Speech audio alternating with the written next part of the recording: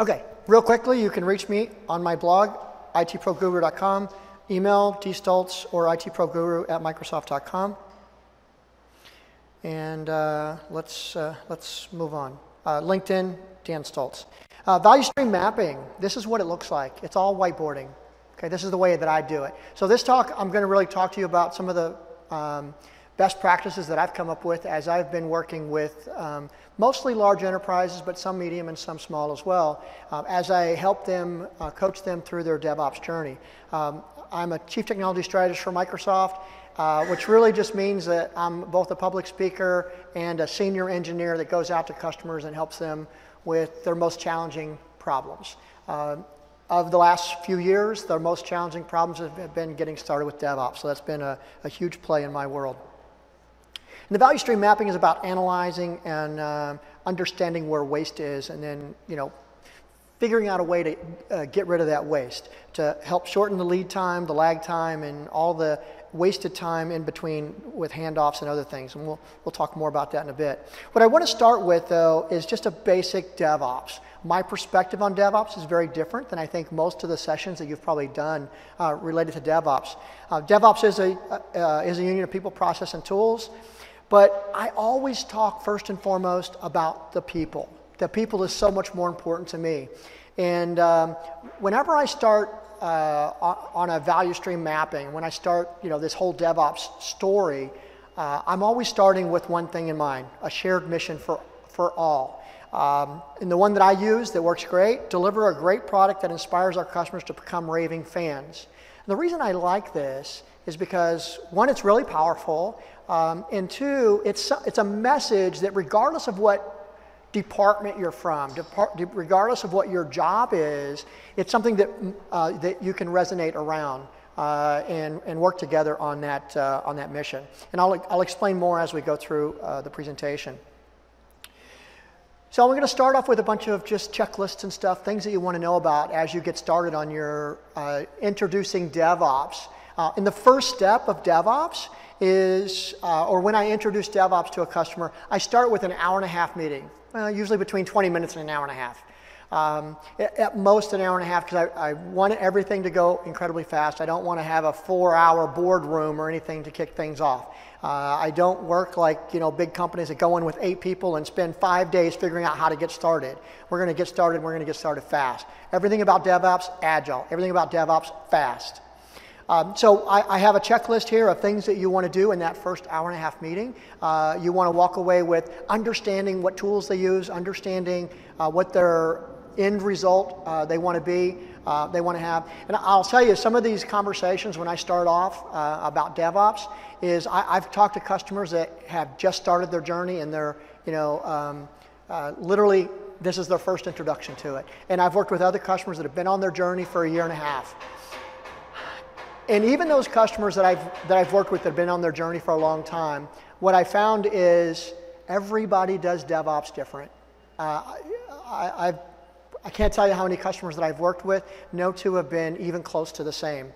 That's an incredible challenge for us as we have to make it up as we go, but it's also an incredible opportunity to do it right every time because it can be customized every time. There's not a cookie cutter solution, but in DevOps, the best solution is going to be one that's infinitely customized for your business, for the end user, for the customer. So after that introductory meeting, I understand what kind of training they need, what their tools are. And the reason I want to get that information up front is because during the VSM, I want to give them training. I want to train them on DevOps. I want to train them on some of the new technologies that I might be introducing to them, excuse me, as they get started on their DevOps journey. And the next thing I'm going to do is I'm going to go ahead and schedule a VSM. The VSM, the value stream mapping, is the first and most important part of the DevOps journey. That's where we whiteboard out their entire environment. In my case, generally I'm working with the CI/CD pipeline, but you can use this for other aspects of the business as well. Some checklist of some of the things that we're going to do in that VSM. That's usually 1 to 2 days as we walk through that process, and I'm going to show you in detail what that looks like. And then I always take for the next step a hack fest, hackathon, whatever you want to call it, where I work with the entire team, and in a few minutes we'll talk about who the entire team is, and we actually start building. So DevOps to me is not about planning for 6 months or a year and a half or 3 years and then going out and build something. DevOps to me is week 1, we're building our pipeline, right? So it's very agile, very fast, very, very efficient. And then what I do for the hack is it's either between 1 and 5 days. You could do even 2-week hacks if you wanted, but for the most part, I keep it under a week. And then on that last day, there's reporting. So we'll break up into different teams, and each team will take different pieces of the project that we want to build, and they'll report back at the end of the session. So it's a great opportunity for the entire team to work together. Now, as we look at the VSM, there's an enormous amount of information in there. But in order to collect that information, we need to have the right people in the room. So here's a checklist of who some of those right people in the room are. First and foremost, you'll notice I have an asterisk next to management or senior management sponsor. You really have to have leadership sponsorship to do DevOps. And the reason why is because you're really bringing in multiple areas of the business together. It's the only way to do it effectively and efficiently. You can start it with a smaller group and just apply DevOps practices to your organization and your group. Absolutely, that's a huge benefit. But to get the most out of it, to get the most bang for your buck, and to be able to streamline your processes, you want to bring others in. Some of the most important: architects, DevOps teams, innovation teams, developers, infrastructure, security, super important. QA is one everybody misses, but they're important to have in the room as well. The DevOps, generally you want to have the senior people. As you're getting started, you don't necessarily want to start with the most junior people. You want to start with the people that understand the application, they understand the business, they understand the politics, and we figure out what all those challenges are going to be from the beginning so we can work out arrangements to overcome those challenges. And if you don't do this, if you don't get the right people in the room, it doesn't necessarily mean you won't have success. It just means your success is going to come a lot slower. It's going to be a lot more challenging. It's going to make your job a lot harder. And inevitably, you may be a year and a half, 2 years, 3 years down the road and have nothing to show for it. I hope that doesn't happen, but that's certainly a possibility if you don't get the right people on board. Even if you want to do it on a smaller team and you don't have all these people engaged, do it, but make sure that the people that you're doing it with, you have at least the team leader, the manager of the team involved, and you're going from that approach. If you have an innovation or DevOps team, I would get them involved with what you're doing. I know, whenever you do that, there's always a chance that they're going to say, no, stop, we're already going down a different direction, and you're not privy to it, so just wait, right? A year and a half from now, 3 years from now, we'll share it with you. If you're afraid that's going to happen, then you want to optimize for your organization, for your piece of the organization. Go for it. Just recognize you've got a long road ahead of you. On that note, I will share with you, I was working with an organization 2 weeks ago that did exactly that. Their business is broken down into 2 areas. One is customer-facing applications. The other is enterprise application. The enterprise application area is 5-6x the size of the customer-facing applications. And the application side of the business, I think they had 2 or 3 teams, 2 teams I think, and we just focused on them and their team. Now what ended up happening is they had so much success with that 1-week engagement that the innovation teams and the DevOps team came in and say, oh my God, we've been working on this for a year, and we have my first question always, after I ask somebody if they've already started their DevOps journey and they say, yes, my very first question is, how long have you been on it? My next question is, do you have your CI/CD pipeline built yet? And are you running applications through it? Almost all the time they say no. It's a shame, but that's the reality that the world faces today. I want to talk a little bit about roles and responsibilities. And earlier in the prior session in this room, there was a talk on security. Very, very, very important to get security involved early and often. In fact, I want them in the room for the VSM, which, as you already know, from my standpoint, that's the very first step. We want to incorporate security necessities into every aspect of the business. And I'm actually reading off the slide here, and I'm going to read off these next two slides even though I'm not a slide reader. The job of security in DevOps is to enable others to automate compliance while incorporating security necessities in the organization. Now that's for the risk piece, right? You have to incorporate those necessities for risk, but their other job is to enable others to automate compliance. Now remember I talked earlier about the bottom line, help build a product that will inspire our customers to become raving fans. As I'm coaching this team, so I'm going to bring this team together, as I'm coaching them, I'm laying it all on the line. This is our mission. If you have your own department goals, if you have your own organizational goals that are outside of this, put that aside for now. This is the theme that we want to work on. Okay? This is about bringing teams together, having everybody have a shared mission. So your mission might not be, in this particular case, is not to mitigate all risk to the business, right? From a security standpoint. It is not develop code the fastest or any of that kind of stuff, right? Everybody's on the same mission to help build a product that will inspire our customers to become raving fans. Now, for other roles and responsibility, same thing. Everyone has that mission. So security, I talked about their job, their role, incorporate security necessities in every aspect of the business, enable others to automate for compliance. That's a hard part for security. Enable others to automate for compliance. What does that mean? That means you're relying on somebody else in the organization to automate your compliance. It's hard for them because from a security standpoint, they want full control.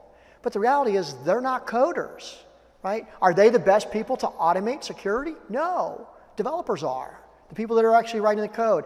In a lot of cases, the infrastructure people are that are doing a lot of scripting and PowerShell and automation and stuff like that. So it's about getting them to loosen up a little bit and let others help them. Development, quickly build, deploy, and update a product that our customers love. We're not going to create raving fans if they don't love the products that we create. The second part of their job is to enable other groups by building what they need to support you. How many developers in the room? Show of hands. Okay, a little over half the room. Your job is to enable others to help you, right? If you spend all your time just doing part one of your job, you're not helping yourself. You're hurting yourself because you're not leveraging the work of others. Infrastructure, IT, build infrastructure as code, enable others by helping to eliminate waste throughout the technology landscape. IT is in a prime position to understand what's going on in the organization. They're in a prime position to be able to help. They're also, how many people are in IT or an operations side of things today? Right? You guys should be in the world of automation. If you're not, you need to get there, and you need to get there fast because that's the new job of IT, the new role of IT. Management. Yes, management has a job in DevOps. That role is to enable the teams by giving them flexibility, guidance, and support to do what is needed and remove obstacles. That's their job. What about senior management? Embrace cultural change because as you go on this DevOps journey, cultural change is really required. If I have time, I'll talk a little bit more about cultural change in a minute. And drive transformation in the organization. If you can get senior leadership to drive that transformational thinking, oh my God, the results that you can get out of DevOps are absolutely astonishing. Now, if you look at all of these holistically, what you'll see is as you go through this process, each and every one of these different groups will learn empathy. They'll understand the challenges of the other organizations. Dev will understand the challenges of deploying an application into production and making sure that it's up all the time and making sure that it works well for customers. Right? Remember, we all got that bottom line goal, so your application is not done when you send it over the fence to operations. Okay? Each and every one of these roles and responsibilities for each and one of these groups, and I could add all the other different, QA and other parts of the organization here, it would be the same thing. Everybody's job is to enable somebody else or everybody else in the organization. Some expected results. I'm not going to read through these. These slides are made available. In fact, they're available right now on my blog, itproguru.com/resources, or on my homepage, just hit the resources link. It'll be really close to the top under DevOps. So some expected results from the VSM hack. This is how you pitch, getting together and having this. Remember what I'm asking. I have sometimes 10 to 30 people in a room where we're just spending 2 days drilling into their current processes. And then we're going to spend another 2 to 3 days hacking. That's 5 days of some very senior people. It's a lot of investment a company is making. So you got to pitch it, you got to sell it, and you got to sell it hard.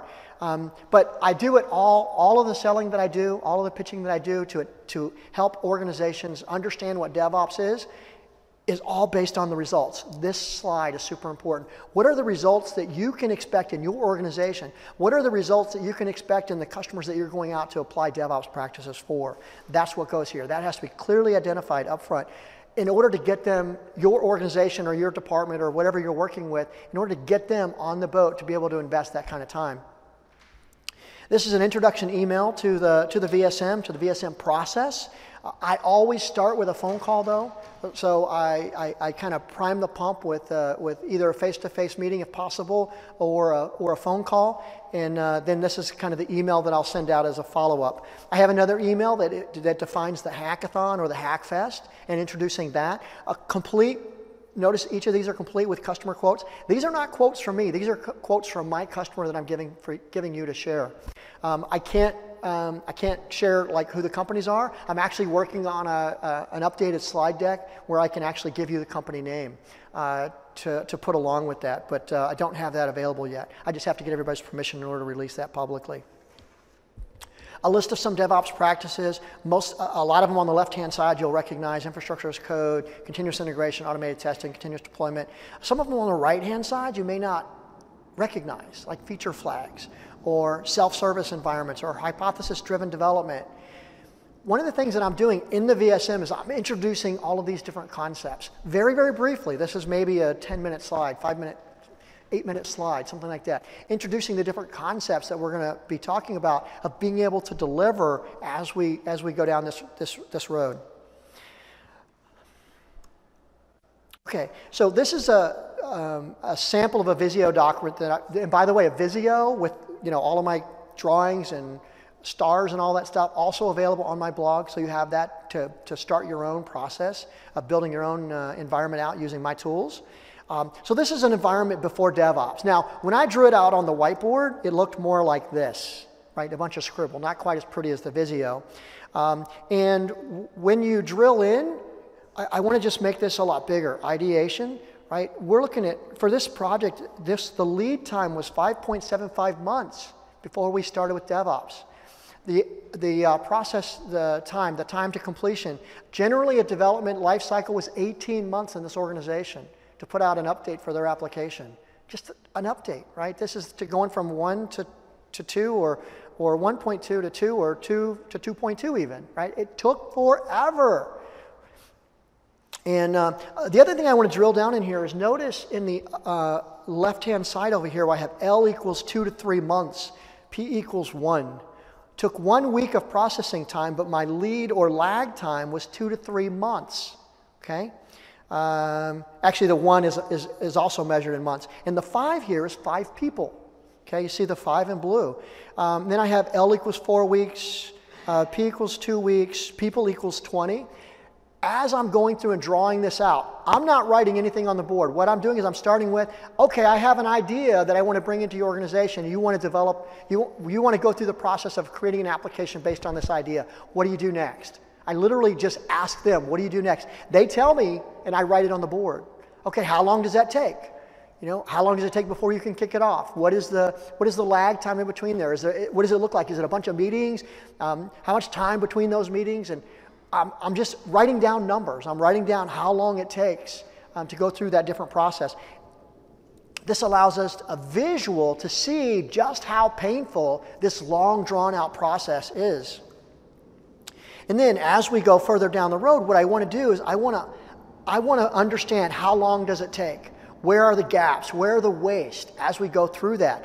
And I'm highlighting those. I'm actually drawing those in red and putting it like an M for manual process or D for defects. There's another slide deck out there with these that is a VSM.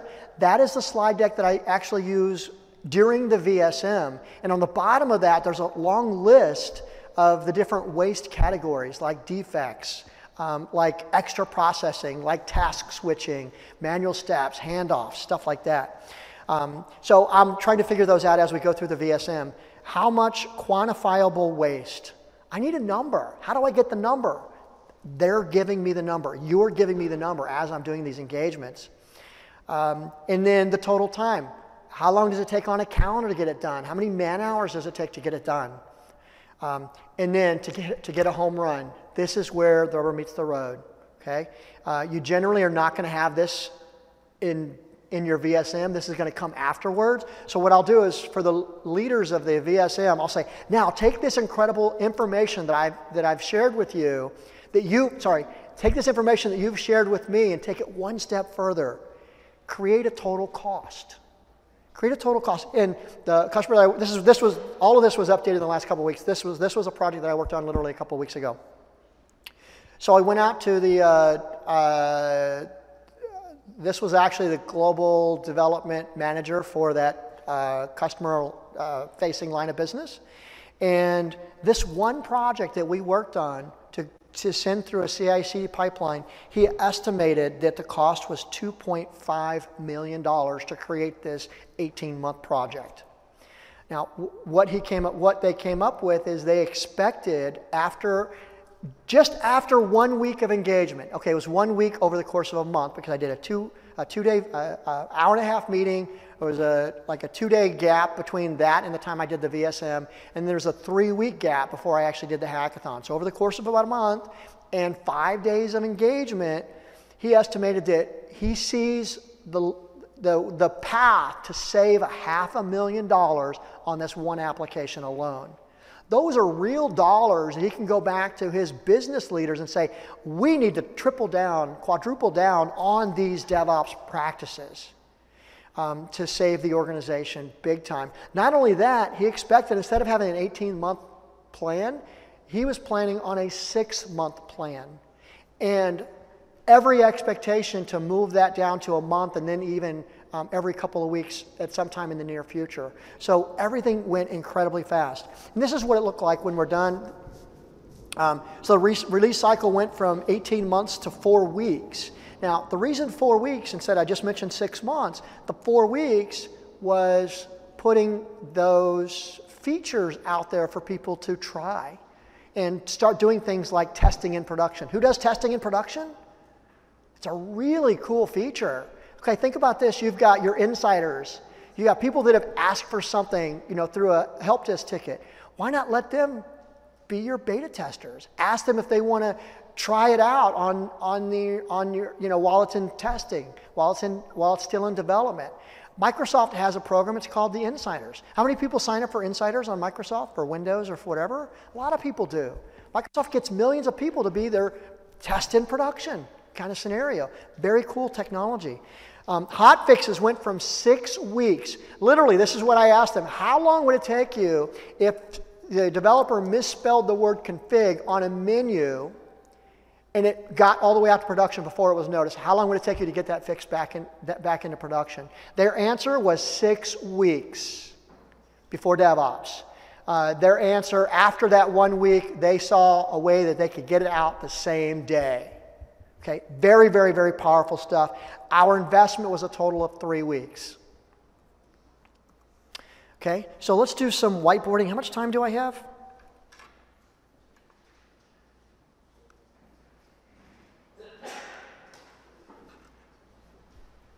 Okay, this is where I get... I got 5 minutes. 5 minutes real quick. I need a couple volunteers. I want you to come up with an idea, give me an application. Let's just call it ABC, okay? We're going to create this ABC application. And I'm in the ideation phase. So what's the first thing you have whenever you have an idea? What's the first thing you got to do to get your business to buy off on it? First thing, just shout it out to me. ROI. ROI. What else? Come on. Huh? Customer. Who's the customer? Okay. What else? Competitors. Okay. What else? Use cases. Very good. And there's a lot of other stuff. Eventually you get down here to funding, and then you get to sign off, right? Before you can get over here to dev, and CI, CD, etc., right? So let's just take this first one. ROI. What's the process look like for determining ROI? You have to know what the product is. One of the things you need is you need to understand specs, right? You have to know a little bit about what the application is going to do before you can calculate ROI. So we drill down into all of these different things. Okay, so now you need a high-level technical specs, right? It's one of the things that you need. Maybe it's before ROI, maybe it's after, wherever that ends up being. Each one of these steps you drill down, ask the customer, okay, how do you do that? What does that look like? Whenever you want to go out there and create the high-level technical specs of what this is going to, what features or capabilities we're going to have in it. What is the ROI? How are we going to determine what the cost is? Well, we can't determine the cost until we know what's in it. We can't determine the value to it until we figure out what value we're going to be able to provide to the customer. So before we can get to that, we need the specs. So how many people is it going to take to fill out the specs? Somebody volunteer. I just want to use you and your organization. I want to walk through it real quick. How long would it take to come up with a technical specs for a small application? See, I don't have this problem in my boardrooms. Everybody participates. I'll tell you, it's usually multiple people, so usually it's 4 to 5 people. And usually when we're getting started, it could be 3 to 4 months. And I'm like, we're not asking for a blueprint here. We don't need everything that's going to be in the application. You need 4 to 5 months to put that together? Well, yeah, that's what it takes. But the reality is that's the waterfall way of doing things. You do all this work up front, and what happens when you do all this work up front? Inevitably, you have to do it over again because stuff doesn't work the way you were expecting it to. So with that, I'm out of time. And the last thing I want to leave you with is make sure you do your L equals and your P equals, right? How many people? 4 people. How long? 4 months. How much actual time was working, right? Those are the numbers that you want to generate as you're going through that value stream mapping. The value for all is getting everybody in the room and everybody helping each other out. Thank you very much.